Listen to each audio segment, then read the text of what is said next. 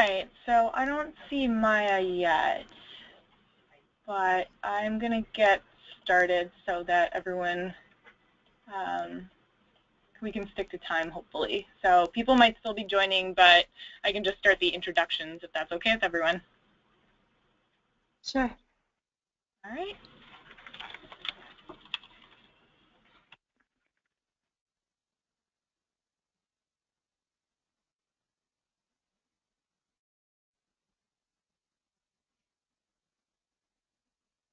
Hi, everyone. This is Julia Galkowitz with the National Sea Grant Office.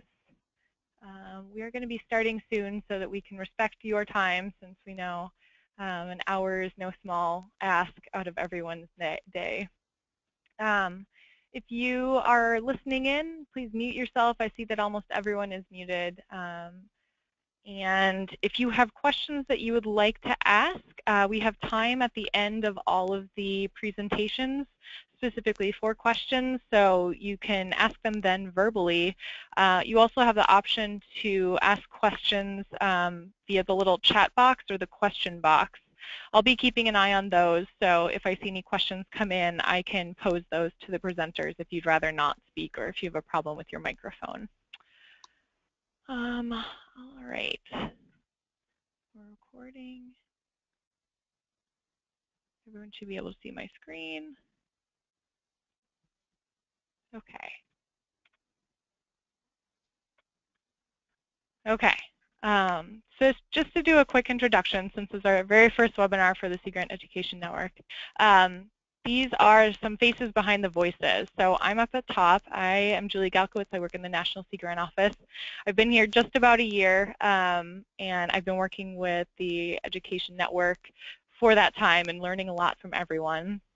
Maya McGuire, who I don't think is on the line yet, is our chair, and she and I have been working with the Office of Education at NOAA to come up with some opportunities for our educators to help all of you get to know each other, get to know what all of each other are working on, see if we can build in some more opportunities for collaboration and kind of build the network a little stronger. And very graciously helping us test a new method for that are our three presenters today. So that's Linda Chilton will be first. She's from USC Sea Grant. Beth Bisson will follow from Maine Sea Grant. And then Allison Eberhardt from New Hampshire Sea Grant will tie into Beth's presentation as well.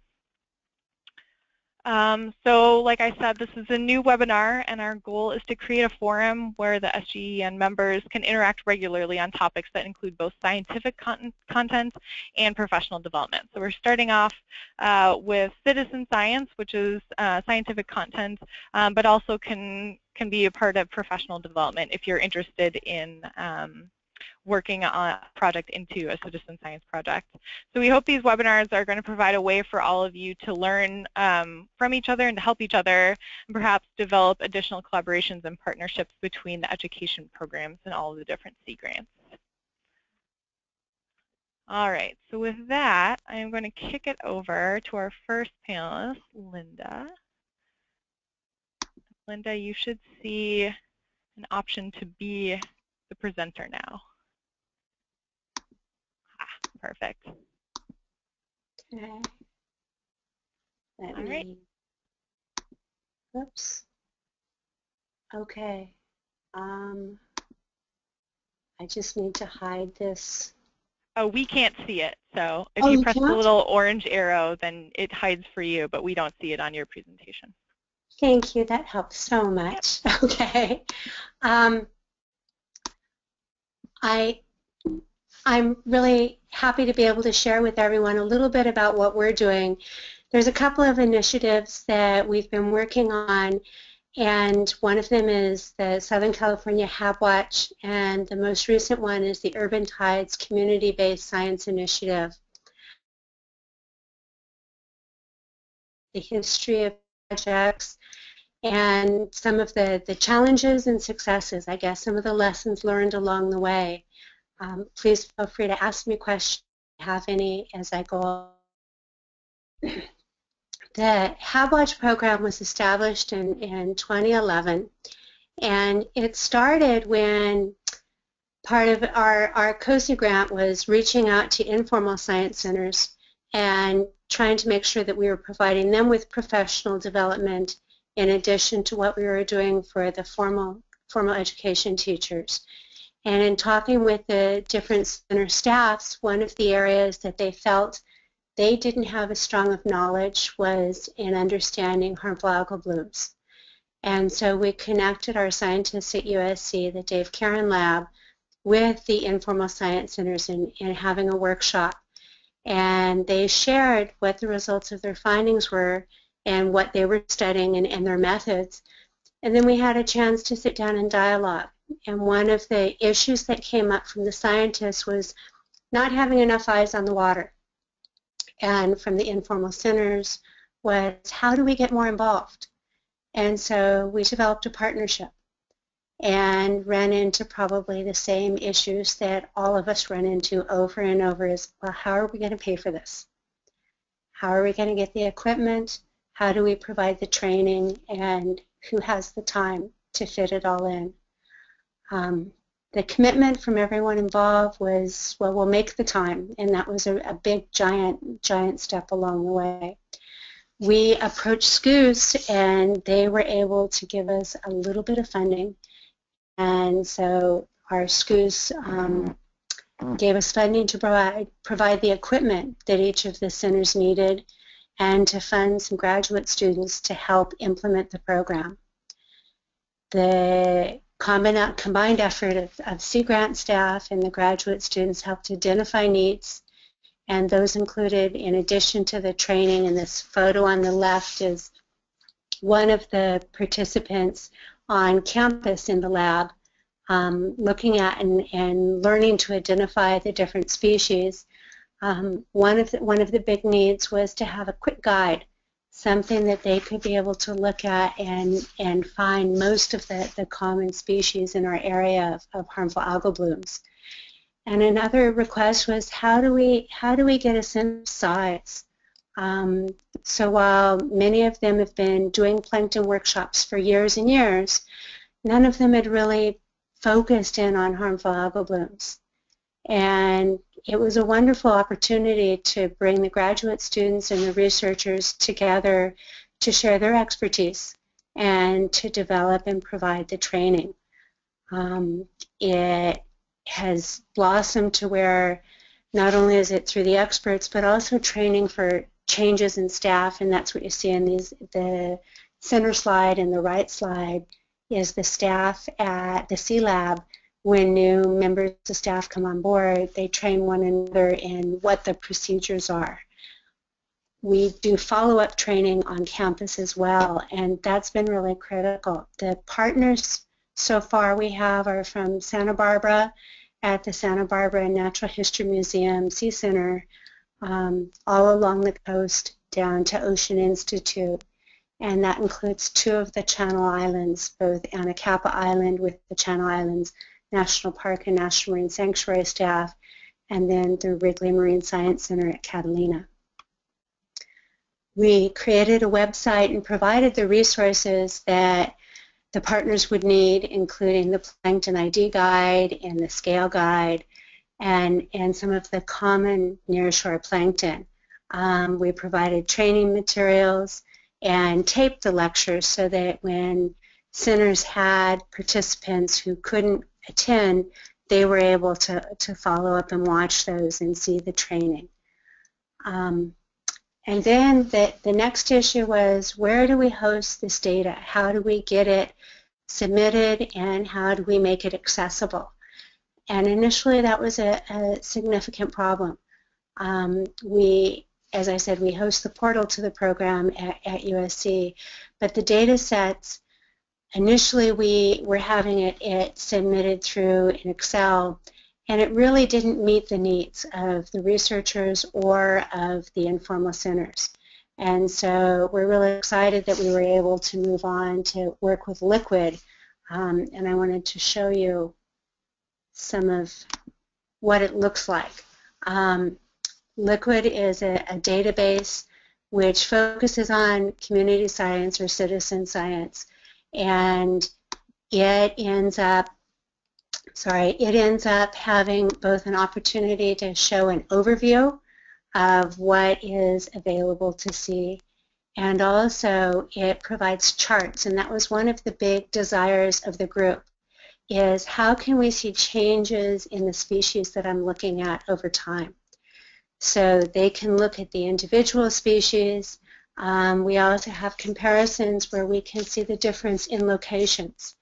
And part of the desire on doing that is to see what kinds of trends are happening, what's changing. And so we tried, as we were developing the project, is to be as responsive to the participants as well as to the researchers in getting the information that they wanted to have.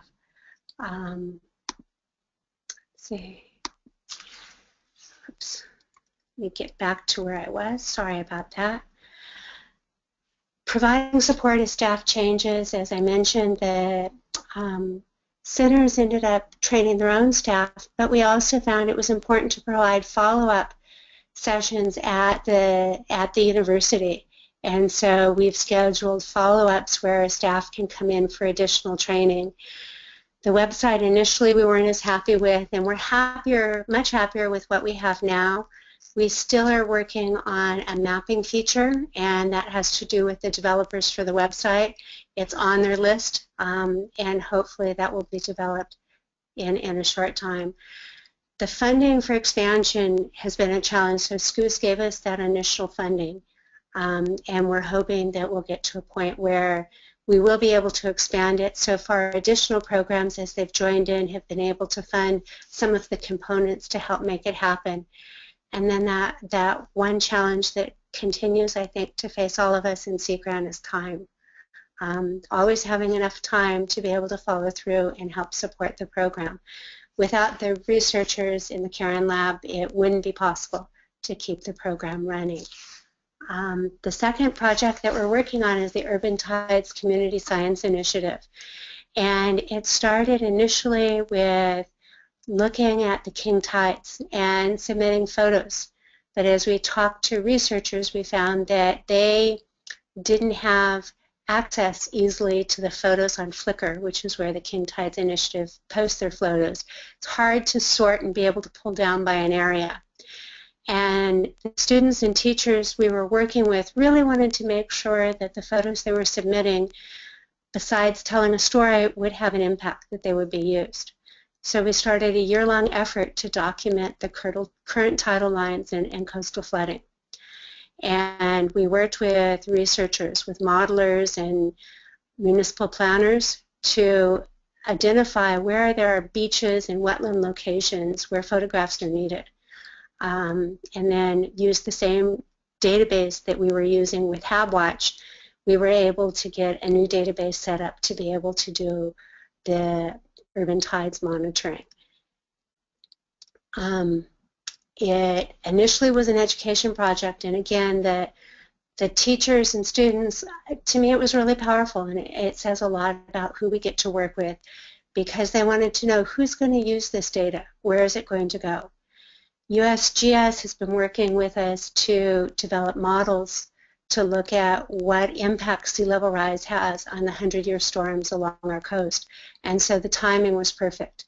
Researchers definitely identified a need and helped. So USGS and other researchers helped to establish the protocols.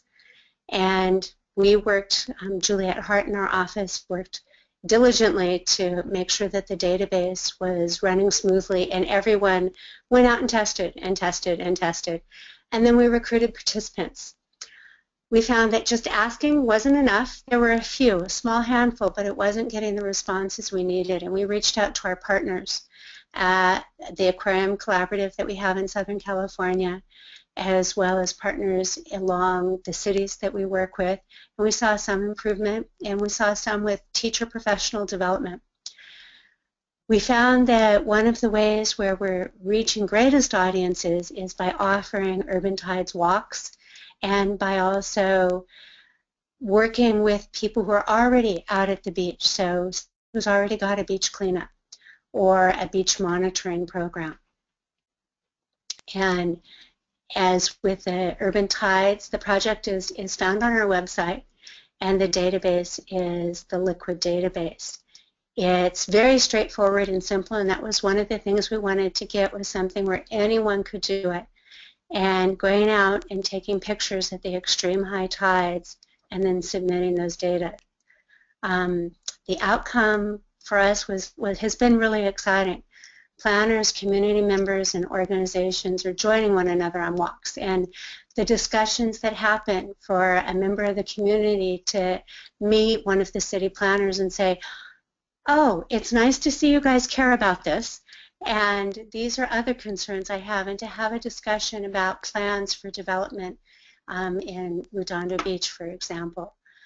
Our protocols have been adopted and adapted for consistency throughout the region and are being used by others in monitoring sea level rise.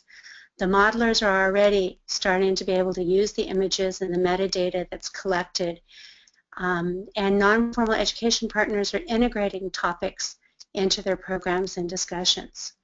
So on these maps you can see the points that are marked.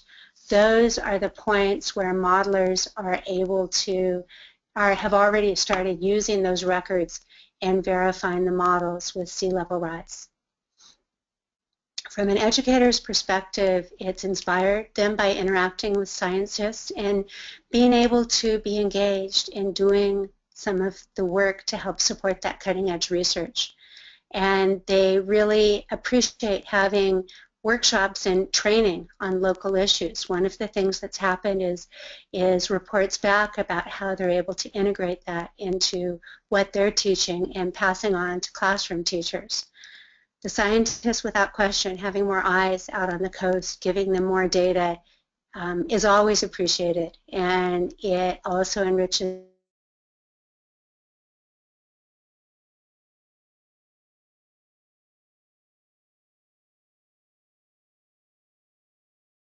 for the grad students. That's a great opportunity and experience. So overall, we work at, I found I work at identifying opportunities and developing relationships, making sure that it provides relevance and to create access, and then adapting and supporting as we go along. In this photo, this was a 7 o'clock in the morning walk out in Malibu, looking at the urban tides and the team that was there to learn about it and pass on the information.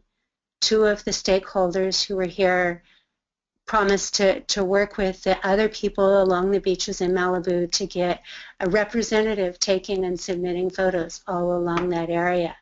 Others, when they do their research in that area and do education, they're going to increase input of those photos. And the last participate in MPA Watch. And they also said, gosh, as long as we're walking the beach, we can plan it around these times to help make sure more data is getting supported. Next step for us will be definitely maintaining and supporting ongoing efforts, creating new networks for community-based science and stewardship projects and opportunities, working to refine those data products. Yes, I still want mapping. They hear me every time we talk about it. And to continue to assess the needs and provide access to training for informal educators and other members of the community. And to continue to provide avenues, I guess bridges between scientists and community members to be able to communicate about science. And that's my last slide. If there's any questions. Thanks, Linda. That was great. Like I said, if anyone has any questions for Linda, you can feel free to ask them now. You should be able to unmute yourself by clicking the little green icon with a red slash through it next to your name. And if you'd prefer to type them in, we can also, I'll be happy to read those off for Linda. So I'll give people a couple seconds to think of something to ask.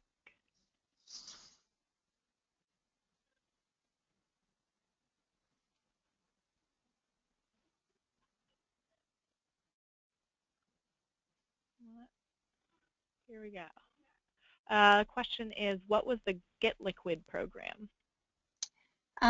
Get Liquid is a database that, let me see if I can pull it up and show you from the beginning. Just a sec. Whoops, don't want to leave webinar. It is a database, and I think I can't quite get back. Let me see if I can get back to the front end of it. No, I can't at the moment.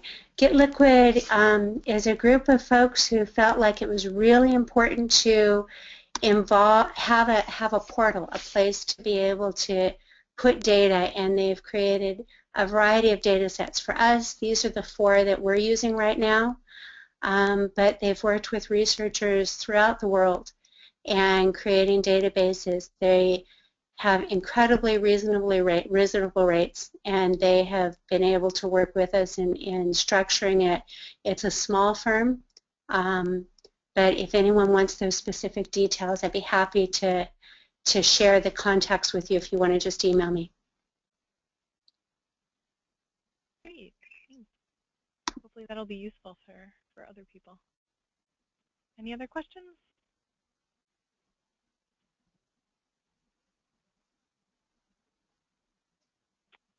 All right. Thank you, Linda. And now we will move on to our next speaker. I think that's Beth, right, Beth? All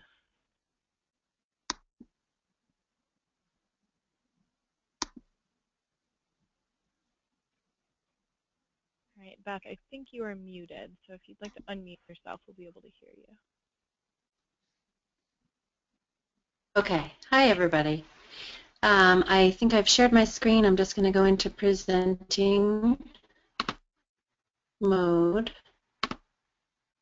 Okay, so I'm going to be talking about 3 different programs, and unfortunately because of that I won't be able to go into as much detail as Linda was, which was great. Those are really cool work. And so I am speaking on behalf of a number of other people on our team, 2 of whom are with us today on the webinar, Kristen Grant and Esperanza Stanchoff, and so I might give them an opportunity at the very end to chime in case I miss anything. And so our Marine Extension team is really the genesis and the leadership of all of these programs. We're located from Wells to near the border of New Hampshire to Eastport, which is on the border of New Brunswick, Canada. And Kristen this is Kristen, who runs the Southern Maine Beach Profile Monitoring Program. This is Esperanza. She and I co-lead our phenology monitoring program called Signs of the Seasons, and Carrie Kaiser is the coordinator for the Maine Healthy Beaches Program. Those are the 3 projects I'm going to be talking about today. And Esperanza was very involved in the founding of the Maine Healthy Beaches Program as well. And so citizen science at Maine Sea Grant, the extension team I just showed you a photo of is a very close partnership between Sea Grant at the University of Maine and the Cooperative Extension Program. And Carrie and Esperanza are both extension staff, and Kristen is jointly appointed with Extension and Sea Grant. And so we have a very close working relationship with them, and for that reason, the programs that I'll be talking about, there are certain aspects of some of them that are not just coastal, so I'll share that as well. But in general, we work on water quality. The Maine Healthy Beaches Program looks at water quality in swim beaches, coastal erosion, which is what the Southern Maine Beach Profile Monitoring Program is looking at, and climate change, which is phenology monitoring. And phenology is the seasonal timing of biological changes, such things as flowering and leaf out in the spring of plants, and also migration of animals, which is a very sensitive indicator of the local effects of global climate change. So I will jump in with the Maine Healthy Beaches Program. The program is funded by the U.S. EPA. It was established as a result of the Beach Act in 2000. It took a couple years to develop, and it was established in Maine in 2002. The funds are managed by the Maine Department of Environmental Protection. It's coordinated, and all the day-to-day work is done by Carrie Kaiser, who, as I said, is a Sea Grant Cooperative Extension Marine Extension team member, and other Maine Healthy Beaches staff. The purpose of the program is to monitor water quality and protect public health. and it's a very unique program around the country. It's a voluntary monitoring program. It's not regulatory, and so the partners are local, state, and federal agencies, and municipalities. So you get the program elements are there are 29 different participants managing 59 different beach management areas, and so that's, you know, several beaches have a number of different monitoring locations, but it can be firefighters or state park staff, lifeguards, and individual municipalities who participate choose. But all of these entities are trained by Carrie and staff. They do trainings every single year. They're using enterococci bacteria as a proxy for human fecal contamination. And so they do collection of water quality samples, and they're all tested with EPA protocols and quality assurance. So the program basically provides the structure, quality assurance protocols, field and lab trainings, and technical assistance, and it helps communities find, fix, and prevent sources of bacterial pollution. When they have an exceedance of the standards for the bacteria, there are advisories posted at the beaches. They don't close beaches through this program, and that's a common misconception, but they're posted, and then the intensity of the monitoring is increased after an exceedance or after severe rain events or storms. In addition to this, they also do pollution source tracking, so intensified monitoring, fluorometry studies, pharmaceutical analysis, looking for those indicators of human pollution, which is why they look at pharmaceuticals, microbial source tracking, circulation studies, and other sanitary surveys. And their impacts have been really astounding over the years of the program. They're really looking at the end of the day to build local capacity to find, fix, and prevent water quality problems. And so some of the impacts that they've had are very many municipal sewer and stormwater infrastructure upgrades, which are, as we all know, are expensive, and this program helps them target specific problem areas and older systems. There have been a number of new municipal stormwater management plans, such as in Portland, water quality ordinances of many different kinds pertaining to pesticide use, buffers, septic systems, etc. There's a new sewer district established in one town, boat pump out stations, and recreational boater awareness campaigns.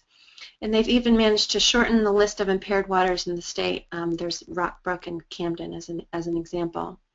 This model, this non-regulatory model, has been adopted, as well as a lot of the outreach materials and resources in Michigan, Massachusetts, Washington State, California, and Oregon. And so that's just kind of a brief snapshot of that project, and I will move along, but if you have questions on that one, maybe we can just go to the end. So back to the extension team. Now I'm going to talk about the Southern Maine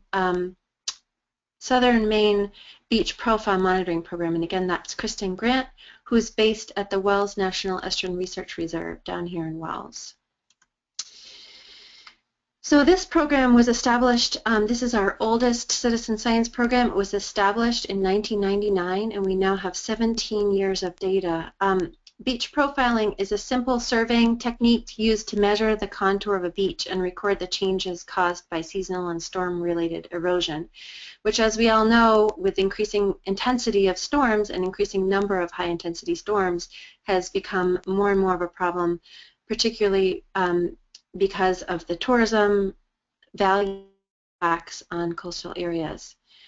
Chronic erosion leads to habitat loss, and so it's not just human impacts, but also ecological impacts we're looking at. The elements, it's a citizen science program run by volunteers. There are 15 teams, each with a leader, and they go out once a month and 12 months per year, and they target the lowest tides, and they do 4 profile lines in each area.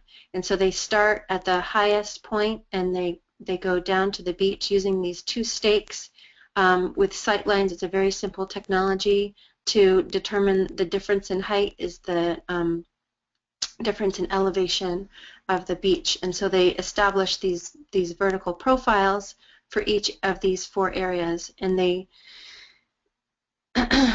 they record the days per month in clear skies. And so there's 17 years of data online. This is the database is hosted by the Maine Sea Grant program, but it's really used by Maine Geological Survey and a number of other partners.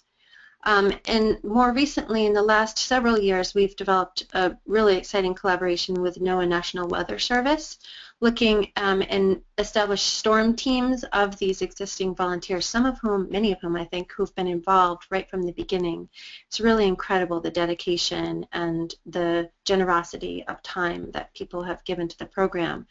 But so we've asked even a little bit more of some of these people, and they've willingly volunteered to go out before and after large storms. This is an image of Hurricane Sandy. Excuse me, this is Hurricane Joaquin, which didn't end up hitting us, but they were in place to do their monitoring. And so the goal is to improve forecasting and warning efforts. We're working with John Cannon in the Gray office of the National Weather Service, and he's also involved in some of our other research, Sea Grant funded research on wave run-up and storm impacts. So that's been a really exciting new development in this effort.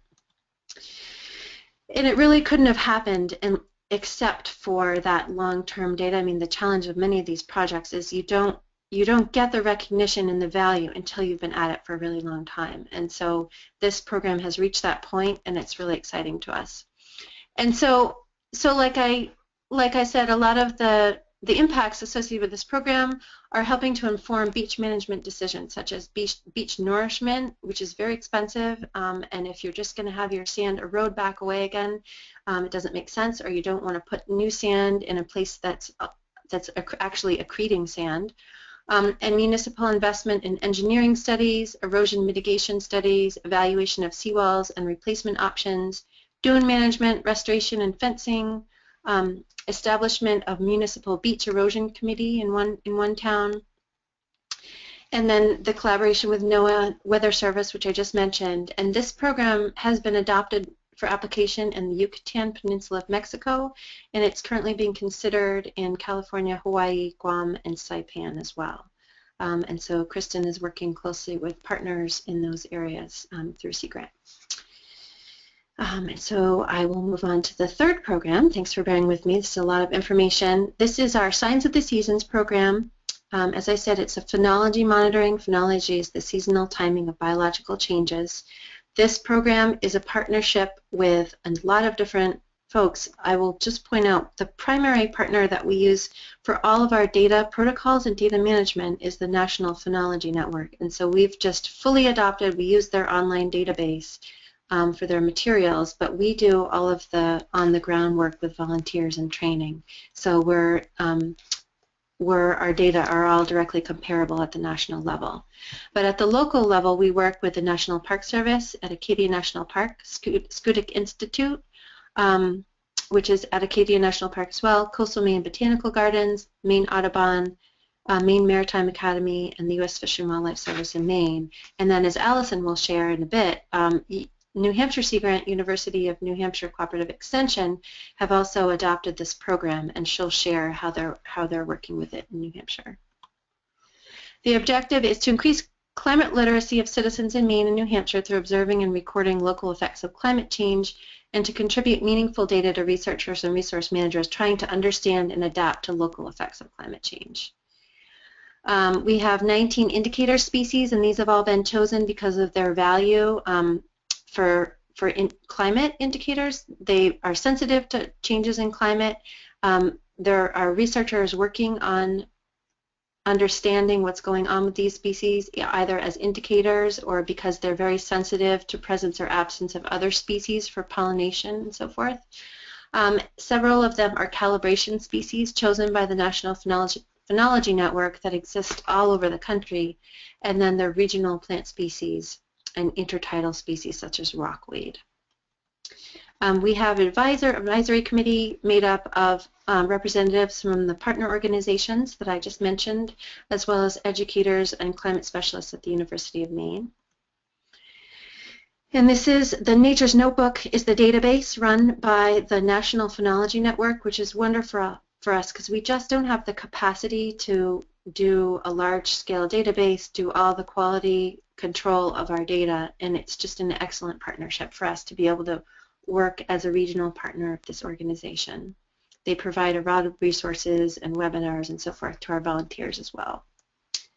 We offer training resources such as on-the-ground activities and walks, webinars, and then support with the technical end, as well as feedback and work directly with our researchers so that we can share the data that we're finding.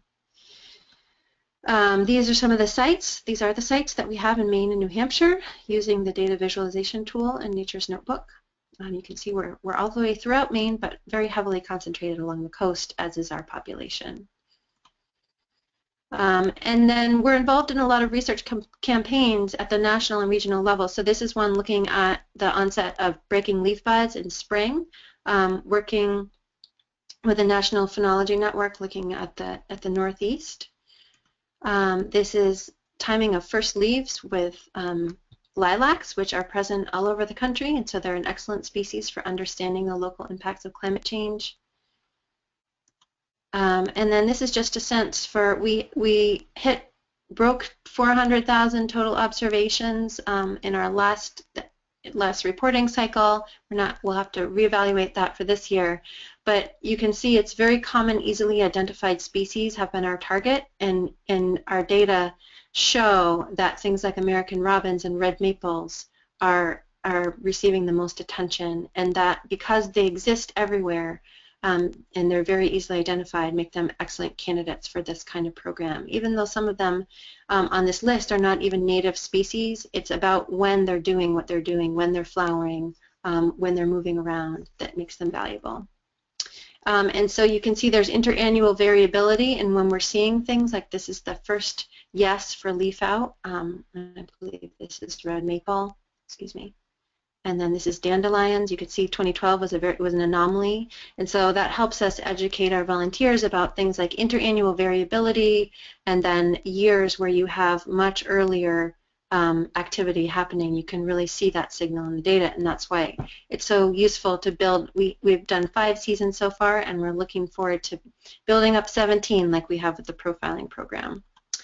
And then this last slide is just looking at loons. We have a new partnership with the Maine Audubon program with their dedicated loon observers, trying to better understand where loons are and when they're moving around, and this is kind of a neat way to visualize the data. This is the day of the year and shows that the loons are coastal or offshore in the winter, spring, and the fall, winter months, and they're inshore. They're seeing them inshore in the lakes, freshwater lakes, in the summer. And so you can actually use this kind of graph to show how they're moving around, and that really helps managers. So that's all I had. I hope I'm not run over too much with all that information. Thanks very much for organizing this, Julia. Yeah, of course. So as before, if anyone has any questions, you can unmute yourself to ask them or type them into the chat box. We're also going to have time at the end to do kind of a more panel discussion so that you can ask questions of all 3 speakers or any questions you've thought up along the way. So I'll pause for a second and see if anyone has any questions.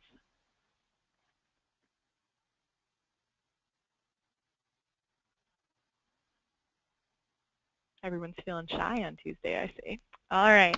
Well, if you think of anything, feel free to ask, and I am going to turn over. Oh, looks like Allison is already the presenter. Here we go. All right. Allison, you should have the pop-up box there. There we go. And take it away. Right. Well, hello, everyone, and good afternoon. Thank you all for joining us today. I'd like to talk to you about a program that I coordinate called the Coastal Research Volunteers. We're a pretty young program, but so far I think we've got some good information to share. So first, a little bit of background about the program. Let me just hide this. Okay, a little bit of background about the program. We are the outgrowth of a very long long-running, multi-decade water quality monitoring program here in New Hampshire, where over time they realized there was a bit of a disconnect between the data that were being collected and the data needs of, in this case, the state agency that this program was organized for. So data resolution was not quite where it needed to be as instrumentation and data requirements were changing, but there was still this very well-organized, enthusiastic group of volunteers. So with the retirement of the director of that program, they gathered a bunch of stakeholders in the room together, academic, researchers, state agency representatives, volunteers, and had a revisioning session to really identify what the current data needs along the New Hampshire coast were. And so from that, the Coastal Research Volunteers, or CRV, was born. And the idea here is what I like to call a timeshare model, where really I become a citizen science coordinator for hire. And what they identified was that there were a ton of researchers looking to engage citizen scientists, but did not have the time, the capacity, the money to do so in any sort of meaningful way. So if we had one person whose charge it was to coordinate citizen scientists, train them, mobilize them over a variety of projects, well, would this work? And so we're still determining that. So far, things do look promising, as you'll see in the next few slides. So the goals of the program were twofold. So one is to provide really interesting, authentic research experiences in the field for volunteers. And then, of course, the other is to increase the capacity of our researchers to get their work done, or for the managers to get the data they need.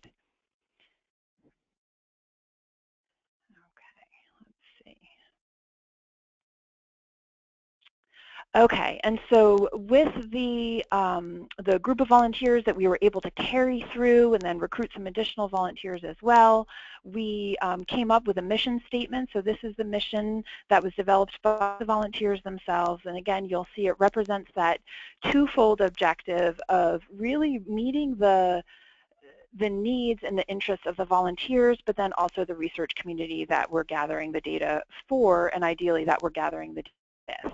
And so I highlight that because what I've found in the 3, now almost 4 years of CRV is that if you don't have both of those objectives being met, then that tends to be a project that's not going to be quite successful and is not going to persist. So you really need to be meeting the needs of both parties, both the researchers and the volunteers. Okay, so now I'd like to just step you through a few of the projects on which we work, and then we'll give you a few of our impacts to date. Now, I will say I'm not going to go into too much detail, because the interesting thing of this timeshare model is that every project is structured very differently. So the level of engagement of the researcher, the level of data collection of the volunteer, where the data are housed, how the data are reported back, varies from project to project. So please do feel free to follow up with me in the time afterward, or after the webinar if you're interested in information on any of these specific projects. Also, you'll see that our partners vary. So this first partner is a private entity. This is the only one of this kind with which we work. So this is a local golf course that's looking to get a certification as a habitat sanctuary. As part of that certification process, they needed to meet both a water quality monitoring and an outreach and engagement goal. So they contacted me, and we started to work together. They pay modest support for my salary, as well as the water quality sample analysis, and we engage both the adult volunteers, typically adult volunteers of the Coastal Research Volunteer Program, as well as a 6th grade class from a local school to collect water quality data and then benthic macroinvertebrate data as indicators of the stream health of a stream that's running directly through the golf course. We've been working on that project for 3 years now. We've worked with 2 years worth of students, and an exciting extension of this project is that based on the student and volunteer collected data, we identified high nitrogen and phosphorus loads and high sediment loads to the stream. And we're able to get a grant funded to restore a riparian buffer working with the golf course. So we are now doing that. We've got the students that as 6th graders collected benthic macroinvertebrates now coming out to work on us to implement the management action that their data called for. So they'll be coming out with us in the spring to help restore a buffer along stretches of this stream. We're also working with the adult volunteers as well. We've conducted stream surveys and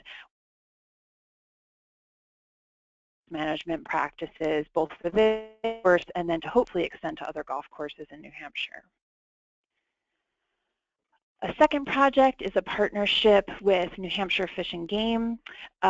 This occurred because for the stock assessments for the American eel, the Atlantic State Marine Fisheries Commission, who's charged with regulating the American eel fishery here on the East Coast, they recommended that each state that supports American eels monitor the ingress, the movement upstream from the coast into freshwater of young of the year, so 1 year or younger American eels, so glass eels or elvers. And Fish and Game in New Hampshire is a woefully underfunded agency and was only able to monitor at one location. And so working with the Coastal Research Volunteers, they're now able to monitor the minimum that the Atlantic State Marine Fisheries Commission recommends, so that's a minimum of 2 sites. So the Coastal Research Volunteers are fully staffing one site, so that's daily monitoring on the weekdays, 5 days a week. We've got a minimum of 2 volunteers out there collecting the glass eels, anesthetizing them, measuring them, assessing their pigmentation level, making sure they revive happily, and then putting them back in the stream and getting eel counts as well. And so these data are going to Fish and Game and then feeding into the stock assessment that's done by the Atlantic State Marine Fisheries Commission. We are also working with the New Hampshire chapter of the Nature Conservancy as well as researchers at the Jackson Estrin Laboratory here at UNH as part of their oyster reef restoration efforts in Great Bay. Our volunteers will assist in cleaning shell. They have a shell recycling program.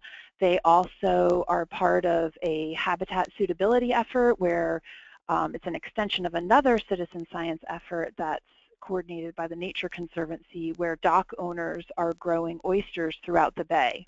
And so our volunteers help in monitoring the size of the oyster spat, the young oysters on the shell, collect data on growth over time, collect data on survival, and then those oysters are then deployed as part of the restoration effort. So it's giving our researchers a very good sense of the really prime areas within the bay for oyster growth and really helping inform both great places for rearing the oysters as well as deploying them for restoration. We are also taking part in some sand dune restorations efforts throughout the coast of New Hampshire and northern Massachusetts. These efforts involve a lot of planting and fencing. There's also an experimental component where volunteers are collecting data looking at elevation change, dune profiles similar to the habitat profiling that Beth and the folks in Maine are doing. Also some experiments looking at plant diversity and the ability of diversity of plants and different plant assemblages to increase coastal resilience. So a lot of opportunities for citizen science here. We're finding that this project in particular we've taken into the schools and have started developing a curriculum around it. It's fitting quite nicely with particularly I think it's the 5th grade next generation science standards. We're working in Plum Island with, if any of you are familiar with Plum Island, it's a topic that's very much on the local residents' radar. So the schools are very, very interested in these issues of coastal erosion as some of the houses have been falling into the ocean as nor'easters come their way. And so it's something that the community has really embraced, these projects, and we're able to mobilize large numbers of school children out in our stewardship and data collection efforts as part of this project. We've also worked with the Nature Conservancy to conduct fish surveys in a creek that's tributary to Great Bay in New Hampshire. This serves as a pre-restoration baseline. They're enlarging the culvert. The engineering work has just been done, but they had no real sense of which resident nor migratory fish communities were using this system. And so coastal research volunteers went out, did a series of fish collection efforts, using seines, minnow traps, collected water quality data. The report has just come out on the baseline fish community at Lubberland Creek in Newmarket, New Hampshire. And then the hope is that once the restoration has been complete, we'll go out and collect the post-restoration monitoring data as well. And then, as Beth mentioned, Beth and Esperanza have graciously donated a lot of their time to help bring the Signs of the Season program here to New Hampshire. We are implementing it in New Hampshire in a couple of different ways. We have kind of the general monitoring where volunteers can choose the species that they most want to monitor, but we also are working on some more focused efforts similar to what Beth mentioned, training volunteers to get out as part of a focused project looking at the phenophases of rockweed. We've also got a project that we're bringing into the schools where we're going to be training students, middle school age students, to collect phenology data of native salt marsh species. And so that's coming online in just a few months. And so now just, I'll try to wrap it up. I just took a look at the clock. I will, a few of the impacts that we've seen in just 3 years so far. The coastal research volunteers have assisted in researchers in establishing over 15 acres of oyster reefs, a horseshoe crab monitoring project that I didn't mention today, but our citizen scientists collected over 50% of the data for a research project that was led at the University of New Hampshire. So we more than doubled the data that these researchers were able to get by engaging citizen scientists. To date, we've been collecting eel data for 3 years, and we have counted more than 25,000 of those little wiggly glass eels. And here, just from the words of one of our partners, you can get a sense of the impact that we're hopefully making to researchers and how they're starting to value us as a resource.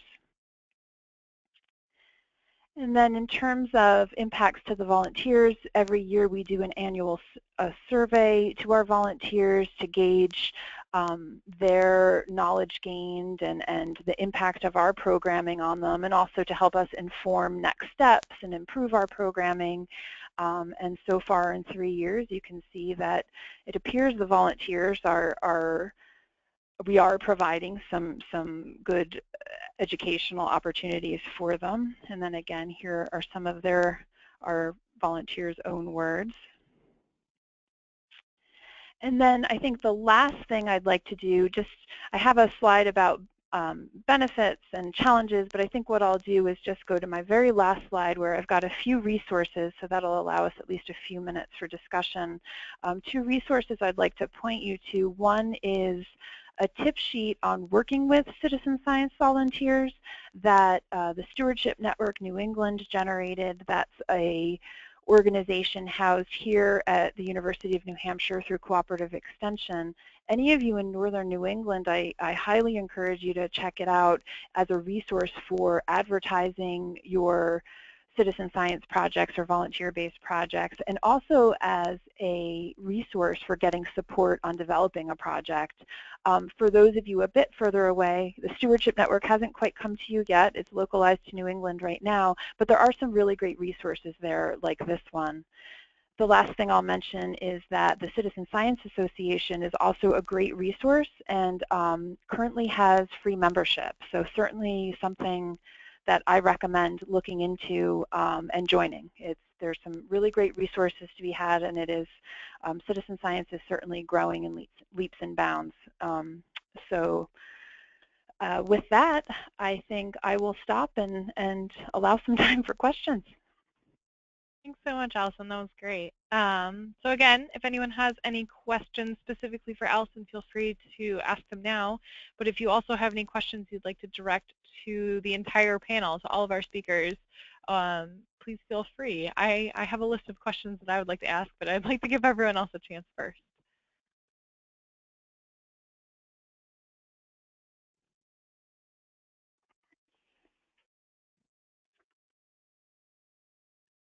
All right, well, please type in questions if you have them, but I will go ahead and ask some questions. I'm going to unmute all of our panelists, so Beth and Linda, I've just unmuted both of you. So one of my questions, and Beth, you kind of, or Allison, you just kind of touched on this, is evaluation. So checking with people to see if this is worth it, both for scientists and for the people participating. And I'm wondering that in light of, do you ever have to justify putting together these citizen science projects to your superiors, or do they already value it? And does the evaluation you do help you to justify that? Well, this is Allison. I'll start with this one. So, I mean, I was fortunate in that I was hired as the citizen science coordinator. So as CRV started to take off, that's when they created my position and hired me. So in terms of my immediate supervisors, there's clearly within the institution a focus on and value of citizen science. That said, I will say that evaluation, the data we're collecting, are very critical in terms of the funding allocations, both internally and externally, as well as I think continued justification for it. So, you know, as I mentioned, we're heading into year 4, so there was probably some degree of, okay, like, I think particularly with this timeshare model, let's see if it works. But I think any temporary aspect of the vision is very quickly brushed aside, and we're proving CRV to be an effective model based on our evaluation data. And on the topic of evaluation, because I know I have no social science background whatsoever, the Cornell Lab of Ornithology has a citizen science toolkit and a really great document on evaluation of citizen science programs, where as part of my evaluation, I just grabbed questions straight from there. I mean, ideally you have a social scientist you can be working with, but knowing that many of us are resource limited, there is a really great resource on the Cornell Lab of Ornithology website that you can use to help craft and create your survey. Excellent. Beth or Linda, do you have anything? I'll just add that we also have used some of those questions where they seemed relevant, or we have worked with social scientists at the University of Maine also to develop questions that are targeted for the kind of outcomes that we're trying to achieve through the program. We certainly haven't had any challenges in terms of our program leadership. Has always been very supportive of these efforts, and they've been driven by, by the Beaches Act in the case of the Maine Healthy Beaches, but also by the communities that really need the data. And then the Science of the Seasons program is a really wonderful, I mean, educators and citizens, I think, struggle to understand the local realities of change through climate change, and it's just been a wonderful way to help people see and understand how those local realities change, particularly since a lot of the data that you get on climate are at the regional or global scale, and this really makes it accessible. And we see that in our evaluations. People report they feel increased confidence in speaking about climate change and getting involved in other efforts as well. Excellent. Linda, anything to add? I think both Beth and Allison did a great job of covering it. Great. Okay, so we have a question from the audience, and I will read it verbatim. Funding, funding, funding. How do we obtain it to work on these fantastic projects? I'm particularly interested in the phenology network. So where do you guys get your money from?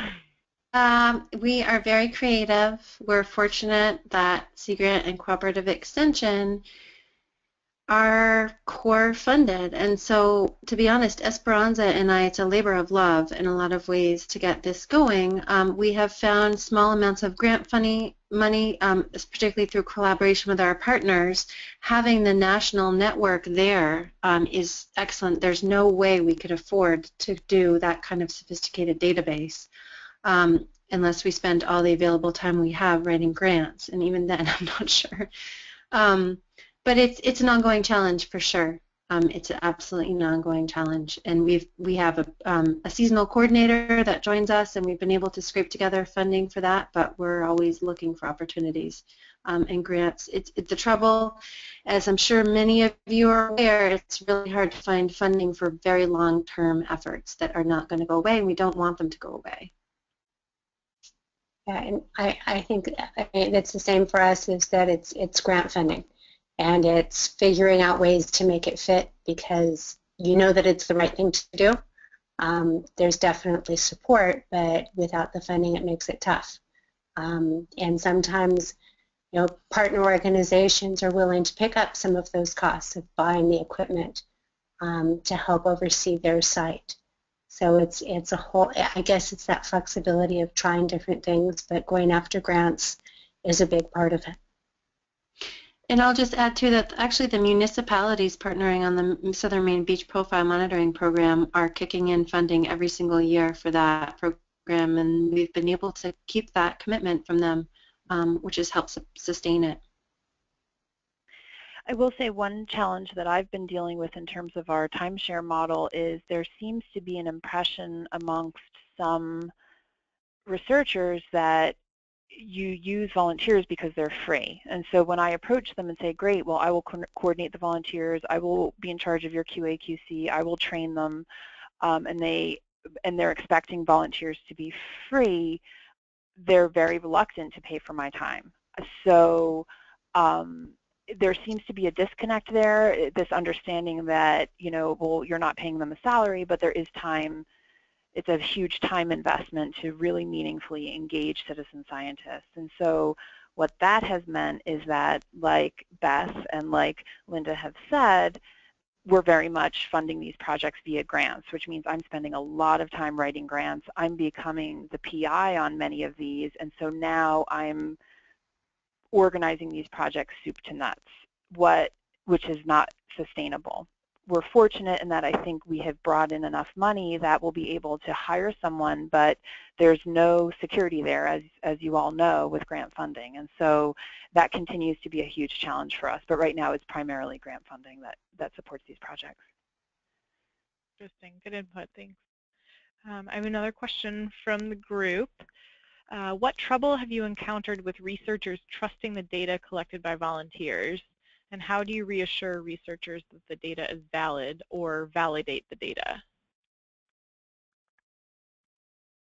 Yeah, for what we're doing right now, the researchers are the ones who are looking at it, and we're together talking about how can we validate that. So of adding images of the plankton for HabWatch, it's not just the data that's input, but images to match against that, and to make sure that quality it can be assured. With the urban tides, it's something that much of the data is automatically recorded, and so the researchers are feeling, the metadata is recorded on your cell phone. When you take that picture or from your camera, it can be uploaded, and they're feeling very confident with it. It seems to be often, though, that question does come up, that people are reluctant or hesitant, and building that into the training of how do we make certain that the quality is at the standard that it needs to be is really important. I think perceptions are changing on that with more and more visibility for the outcomes and what citizen science programs can do, particularly from this administration and at the federal level within various agencies. And I think that in our case, both rigorous quality assurance protocols, and then also working where we're developing new programs, working with the researchers collaboratively to help design the protocols that they're comfortable with from the outset, so that we're not, we just have buy-in from them from the beginning.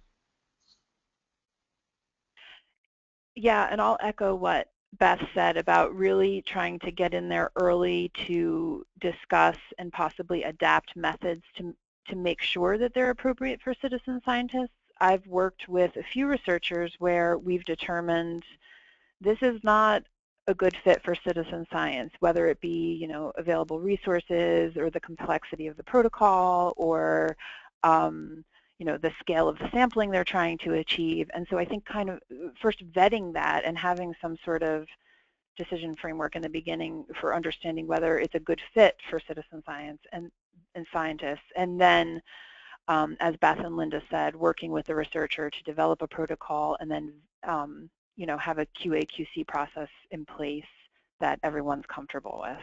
I also think getting the researchers out in the field occasionally with the citizen scientists so that they can be there working with them tends to benefit both parties as well. The citizen scientists really seem to love having a resource available to answer all their questions in the field, and then this hopefully gives the researchers some assurance of the abilities of the citizen scientists to collect repeatable data. I so agree with that, and it brings up discussions that wouldn't happen otherwise, both from the researcher and from the citizen or community-based scientists. So finding and making that time is invaluable.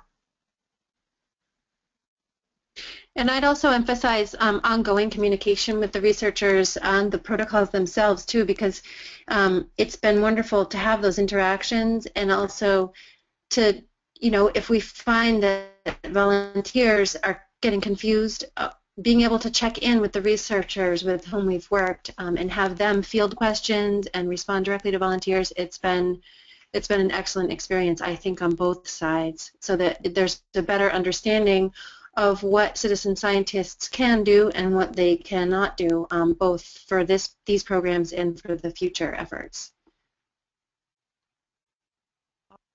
Guys, thank you. Since we are a little past 4 o'clock, I want to be mindful of everyone's time. So I think we can wrap up the panel unless anyone has any last input. I want to thank you guys so much. This has been very helpful, how we get started, general resources for people to use, where to get some questions for evaluation and to work with social scientists, and kind of the challenges that you've run into as you've all put together these programs. Even determining if a project is a good fit or not for citizen science. So this has been fantastic. I have this webinar recorded, so we'll be able to post it to a YouTube page so everyone can watch it if they would like on their own.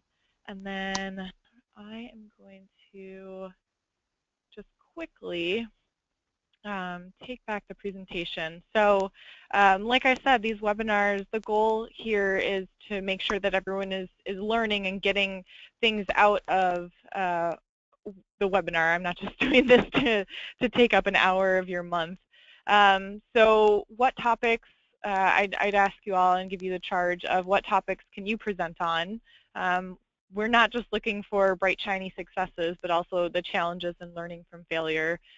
Too often, I think we've learned in science, failure is not reported, so that we keep repeating in different places the failures, whereas we could be learning from them and sharing them as well. I'd also love to hear about collaborations that you've already set up between the Sea Grant educators in the different states, and the things that you're working on now. So keep that in mind. Our next webinar will be in March. We're looking for on the third Tuesday every other month, if you can remember that pattern. And so I will be starting to look for some more topics as time goes on. But for now, I would just like to say thank you to all of our panelists, Linda, Beth, and Allison, and thank you to everyone else for joining us. And unless there are any final questions, I'll give you like 10 seconds to type them in or say them. I think we can say goodbye and happy Tuesday. Thanks so much, Julia, for all your work on this. Oh, I'm happy to thank you, help. Julia. I'm learning about everything that we're talking about, so this is fantastic for me. It's really my professional development. All right, well, with that, I think we can end the webinar, and thanks everyone for joining us. Goodbye. Bye-bye.